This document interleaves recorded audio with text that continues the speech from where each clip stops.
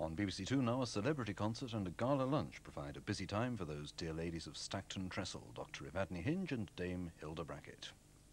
Diana, the serial from the novel by R.F. Delderfield, continues in 25 minutes here on BBC1. And that's after the 9 o'clock news with John Humphreys.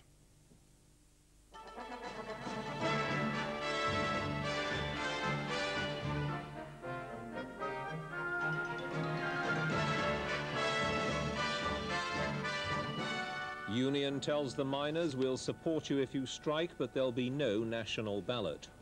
20 pence on prescriptions, and it'll cost more to go to the dentists or opticians. Ulster's murdered prison official. His letter said, I'm in danger. Under arrest, the Turkish father who wants to stay in Britain. And Snowdrift, the sheep who came in from the cold, eventually. Good evening. The miners will not be holding a national ballot on whether to strike over pit closures. Union leaders have given official backing to the strikes already called in Yorkshire and Scotland, but they're leaving it to other coalfields to decide locally whether they'll join in. The NUM executive said they didn't vote on the question of calling a national strike, as the more militant areas have demanded, but they would give official backing to any other area which takes similar action to the Scottish and Yorkshire men. Our industrial editor, Malcolm Eynon, says that could mean confusion among Britain's miners. With 17,000 men on strike or unable to work in the Yorkshire coalfield this morning, there was no shortage of pickets as the executive spent 3 hours discussing what to do. In the event, they've backed the local strikes called in Yorkshire and Scotland from Monday and given an effective blank cheque to any other area to join in. But they've backed away from a ballot on national strike action. That got just 3 votes out of an executive of 25. In accordance with Rule 41, the National Executive Committee declare the proposed strike action in Yorkshire and Scotland and in any other area which takes similar action as official. The Union will carefully monitor the situation and take any action it feels appropriate or necessary in the light of changing circumstances. What are you suggesting that areas outside Yorkshire and Scotland should now do? I think that areas outside Yorkshire and Scotland should take notice of the decision of the National Executive Committee, and no doubt they will take all factors into consideration. We shall continue to argue with the board to stop its pit closure programme and to stop its butchery of our jobs. The decision of the executive was greeted with cheers by miners assembled outside, but there were some angry scenes later when the Nottinghamshire President, Ray Chadbourne, was jostled.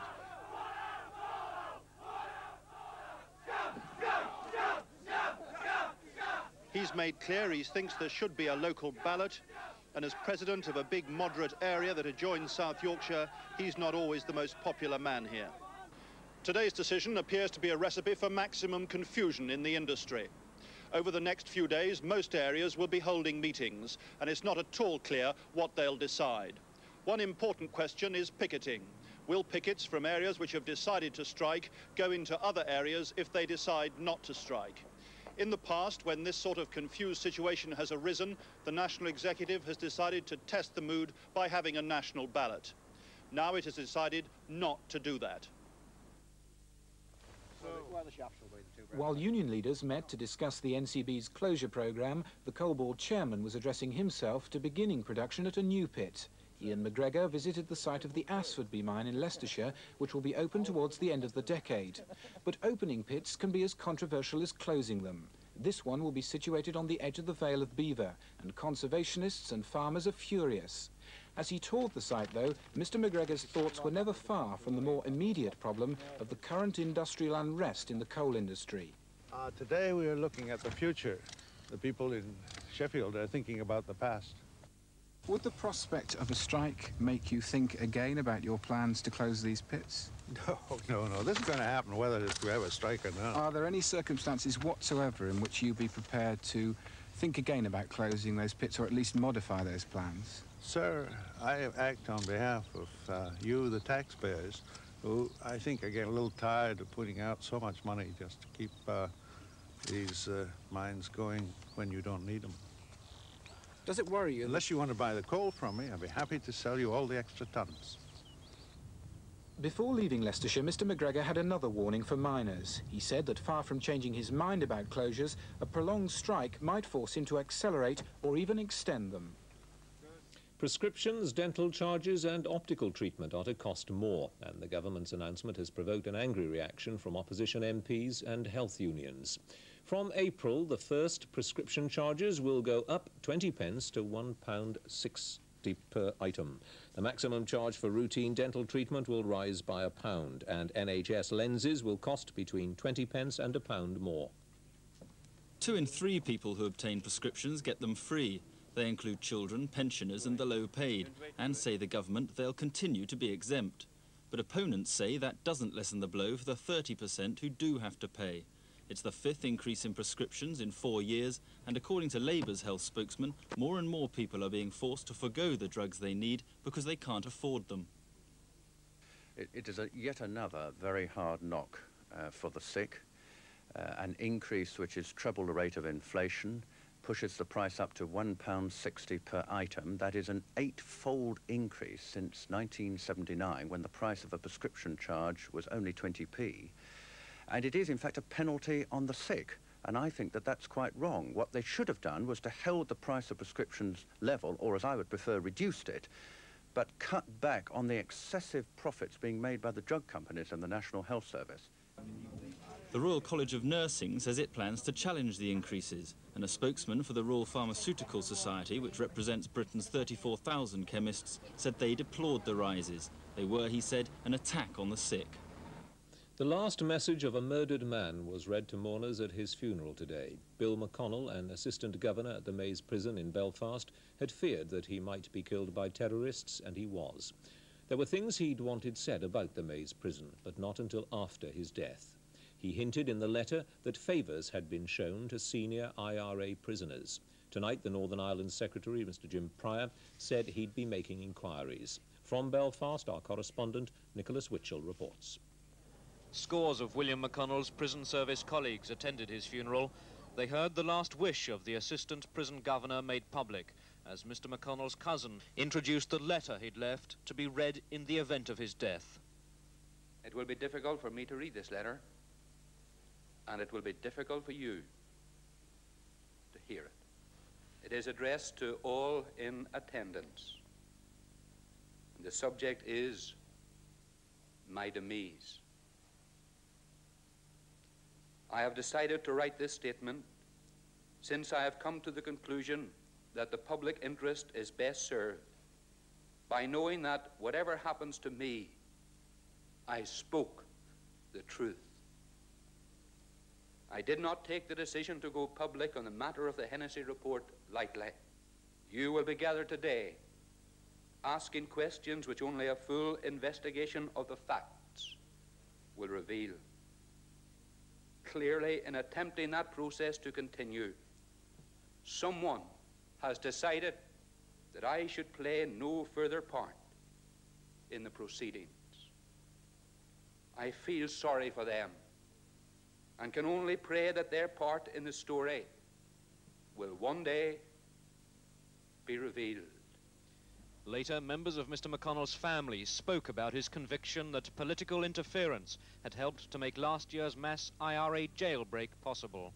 He felt there were things covered up, and he wanted these things to come right out into the open. And he most certainly, from conversations I've had with him, would have been under the impression that there were political constraints on the prison service. What's really at issue in Mr. McConnell's letter is this. The senior management of the Maze prison bitterly resented what they felt was political pressure to give senior IRA prisoners positions of some privilege within the prison. The most striking example of this, and the one with the most serious consequences, involved Brendan McFarlane, the self-styled commanding officer of the IRA in the Maze. He was made a prison orderly. In that position, the governors argue, he was able to organise last September's jailbreak. William McConnell, as the prison executive responsible for organising prisoners' work, was the man most centrally opposed to granting certain prisoners a privileged status. The Hennessy report on the breakout has been debated, but, in the opinion of prison governors here, highlighted today in the letter of a murdered prison governor, many questions have still to be answered. And at Moira, just outside Belfast, another part-time UDR soldier has been shot dead.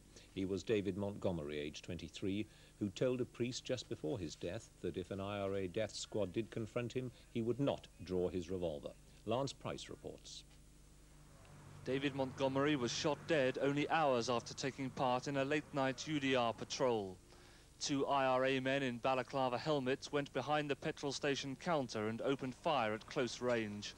His workmates and 3 customers were forced onto the floor as he was killed. He'd been in the UDR for 4 years, and his local rector said he knew he might be a terrorist target. Yes, I think he had a suspicion that this could happen, but he had said to me if ever it did, he wouldn't really try to protect himself because he felt that he was under so many restrictions and that he'd have to give an account if he used his revolver, that it really wouldn't be worth it. And an IRA rocket fired at 2 Army Saracen personnel carriers in West Belfast missed and hit a coal lorry. The driver was treated in hospital for shock but was uninjured. Last month, after a similar attack nearby also went wrong, a rocket hit a primary school classroom. The Belfast shipbuilders Holland and Wolff have won another big order. It's for 6 barges for the company running the Falklands Harbour project, and it's worth £9 million. The row over the Sunday Times article saying Dennis Thatcher had access to his son Mark's business account continues to grow. Tonight, Barclays Bank lodged a complaint with the Press Council. They say the paper used methods that were not reputable to investigate the account. But the Sunday Times replied that Barclays' version was a tissue of invention. Philip Hayton reporting. The disclosure has provoked much controversy. The accuracy of the report has not been questioned. But Barclays Bank and the Prime Minister have complained that impersonation and deception were involved to get details of the account used by Mrs. Thatcher's son and husband. In a statement, Barclays says they were not reputable legal journalistic methods. Well, our branches have been subjected to telephone calls by people claiming to be persons, in fact, who they were not, and they were in possession of information which enabled them to identify themselves, or attempt to identify themselves, as having authority to extract the sort of information they were seeking. I don't think that's fair. Are you saying that this is the Sunday Times journalists? I'm not saying this is the Sunday Times journalist. We don't know who the telephone calls were originated by. Not only did the Sunday Times not do these things that we're accused of by Barclays, but we prompted nobody to do so, and we employed nobody to do so. So why do you think it is that the Prime Minister and Barclays Bank think that deception and impersonation was used? I think it's a pity that the Prime Minister and the Sunday Times are now involved in a public slanging match, but I think that's because the Prime Minister has been misled by Barclays Bank into thinking that we did use deception and impersonation. We didn't. We checked out a story, we wanted to make sure it was accurate, and we published the story. Tonight, the Sunday Times editor discussed the Barclays allegations with the 2 journalists who investigated and wrote the story, Barry Penrose and Simon Freeman. They're planning to publish what they call a line-by-line refutation of the Barclays statement in next Sunday's paper. The National Union of Journalists has instructed its members at the BBC not to work on next Tuesday's budget programme with David Dimbleby. The majority of journalists involved had voted last night to work as usual. But tonight, a local union official said most would probably obey the instruction. Mr. Dimbleby is in dispute with the NUJ because of his newspaper group in Richmond. The union objects to the company who are printing the papers. The government's ban on unions at the Cheltenham Communications headquarters is to be challenged in the High Court. 9 civil service unions are trying to prove the ban is illegal, and a High Court judge has agreed the case should be heard, probably in May. Liverpool's Labour councillors are being urged to accept a compromise in the row over the city's budget. Labour leader Neil Kinnock is against the plans to introduce an illegal budget.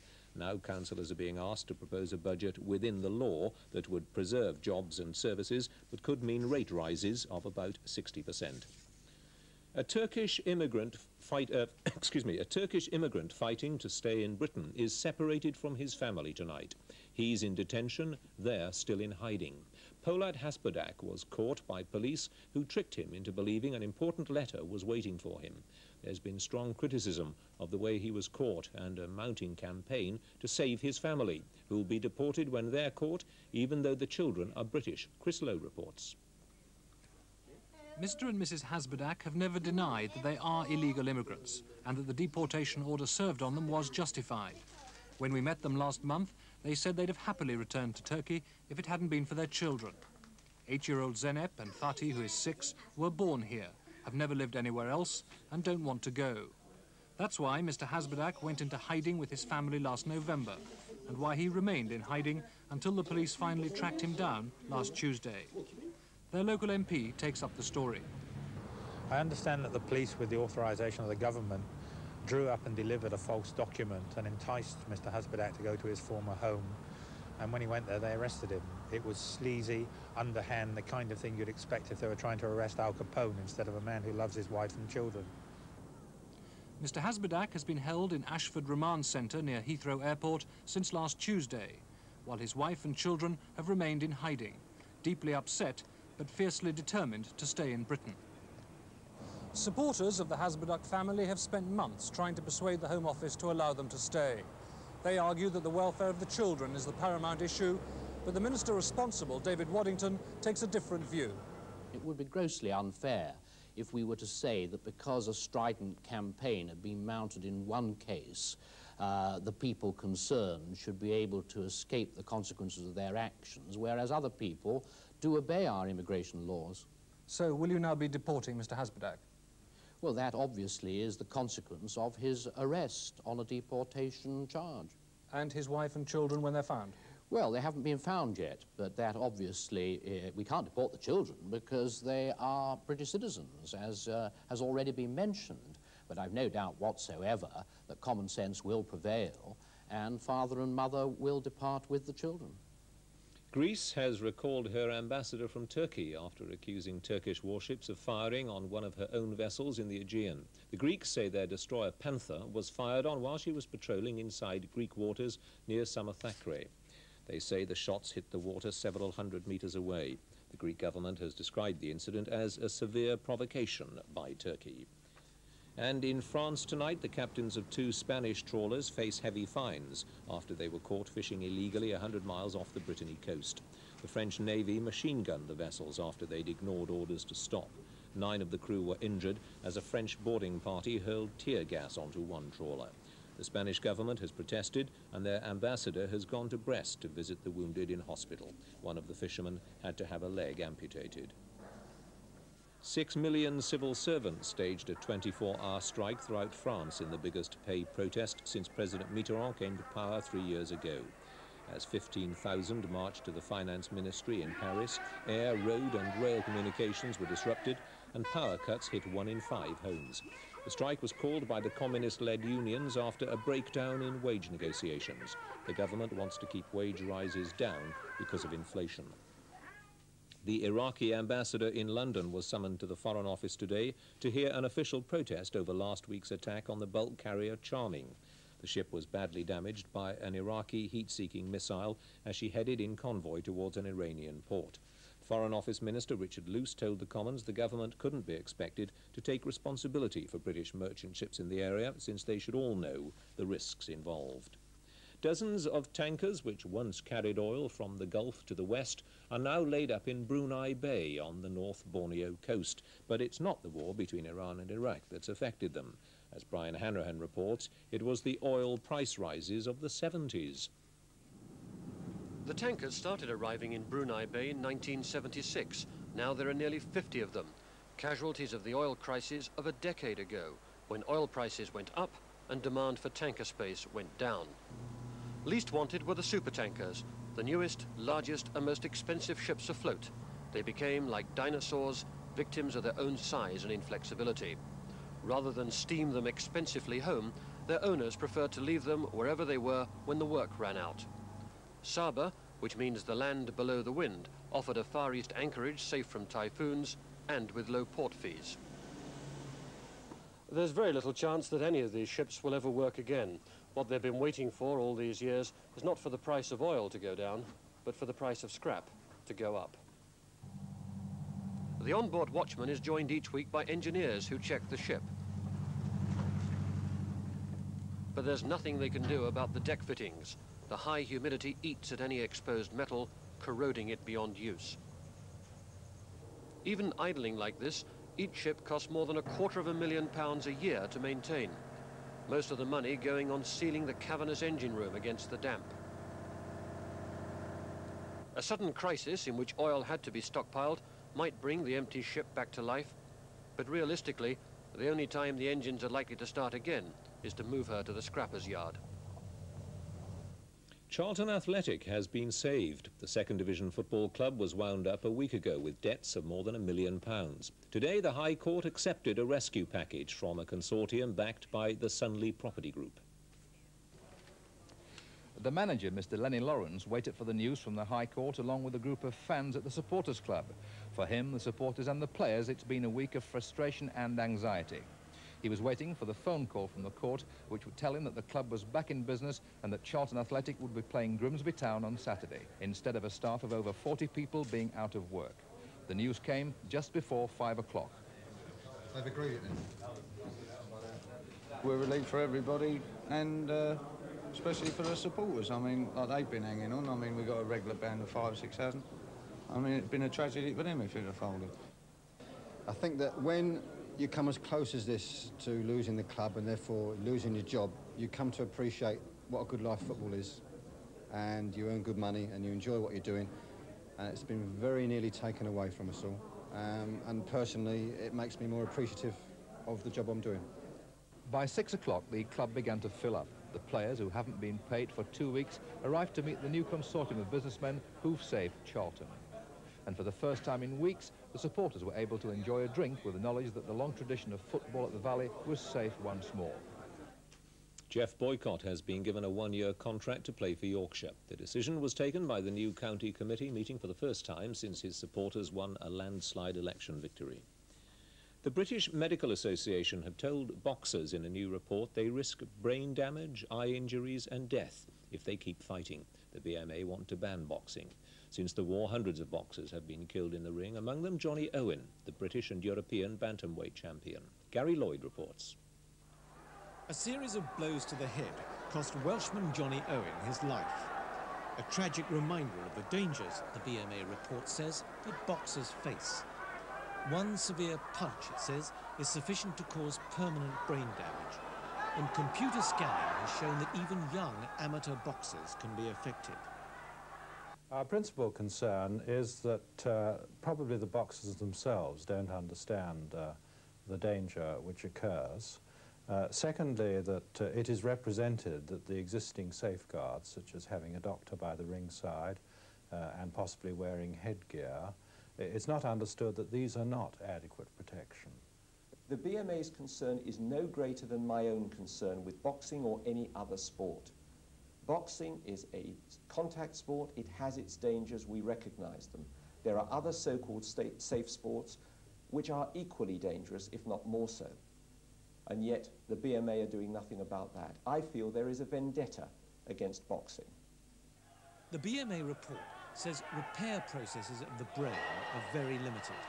Amateurs and professionals are at risk of being left punch drunk, a permanent sign of boxing's long-term effects. And the main news stories again. The miners' union executives say they'll back any area which decides to strike over pit closures, but there won't be a national ballot. Prescriptions, dental charges and optical treatment are all going up from next month. And the murdered prison official in Northern Ireland hinted in his last message that favours had been shown to senior IRA prisoners. And finally, a young sheep called Snowdrift has set a new record for survival. She's just been discovered by her owner after 45 days, buried in the snow near Aberdeen. Today she was sharing a meal with a horse she'd made friends with before the blizzard. She used to eat so much of the horse's food she became very fat, and that's why she survived so long. Her owner, Dougal Wiper, had given up looking for her when he saw what he thought was a rabbit in a snowdrift, and it turned out to be the sheep's ears sticking out of the hole. She'd lost a third of her weight, but now she's fully fit again, and Dougal says she won't be sent to the butchers. The previous record for a sheep surviving in a snowdrift was 33 days. The late news, about 11:45. For now, good night.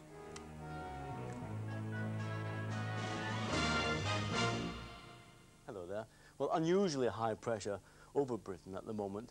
your hall barometer should either be saying very dry or else take me back to the shop. It isn't moving anywhere very fast, but pressure is falling over the Med and over Europe, and that's going to strengthen this northeasterly flow, drag some very cold air down across the southeastern half of Britain over the weekend, and that brings a threat of sleet or snow at times later on Saturday and during Sunday to east and southeast England. For most of us, though, a dry, if slightly colder weekend. Have a look at the satellite picture. There, don't look at the high so much, that big oval of not much cloud, or even that ragged sheet of cloud over Britain, which we've seen all week, but those little dots there over Germany, those are snow showers, and they're coming this way. And then tonight, well, basically a dry night more or less everywhere, quite a cold night too, with a touch of frost in many places. Not very cold, -1 is just 30 degrees Fahrenheit. A little bit of rain or drizzle, light rain over North and West Scotland, and a few patches of fog over South Scotland and parts of Northern Ireland too. And then tomorrow, well, basically another dry day. Still 1 or 2 of these showers down the east coast, but perhaps a little bit of sleet in places. Still some drizzle in the far northwest. Most of it dry, a lot of cloud, a little bit of sunshine. Temperatures mild in the west at 46 Fahrenheit, but rather cold, 41 Fahrenheit, 5 centigrade in the east. Light winds everywhere. Good night to you. This Saturday at 9 o'clock, Donna's test approaches in Driving Ambition. Do you know, I'm actually nervous. It's only a test. Well, it's not even that. More an assessment. We'll just be looking for potential. Those right-hand bends. Remember? Uh-huh. What's the difference? Well, I took mine on the inside. Took yours on the inside. Why? No traffic coming the other way, was there? Make all your steering decisions in advance. All this last-minute steering, squeaking brakes might make you feel like a pro driver that won't fool a real one. Smoothest is fastest, which is why you took these corners at 60, I took them at 80. Weight. You could lose half a stone. But surely I'm not There's no point stripping the car down to nothing, carrying around 7 pounds we don't need. Same goes for you. Pit work, you've got to be just as light on your feet. A tough lesson for the team in Driving Ambition this Saturday at 9 o'clock. Well, do you think I've got a chance? In 5 minutes on BBC2, the 40 Minutes documentary is Demelza's Baby, the story of 2 women whose very special relationship was put to the test when Demelza became pregnant. Here on BBC1, we come to the 9th episode of Diana.